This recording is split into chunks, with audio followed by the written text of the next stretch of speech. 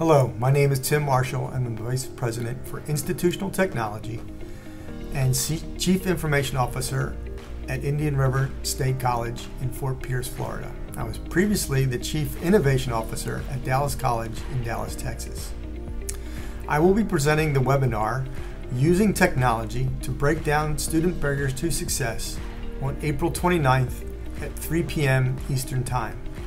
This webinar is being hosted by the HETS organization, and you can sign up for the webinar at their website, which is hets.org. I look forward to presenting information that I've gathered over the years about how to make it easier for students to be successful once they reach the classroom. I hope this information will be valuable to you and your organization, and I look forward to learning what you're doing in the same arena.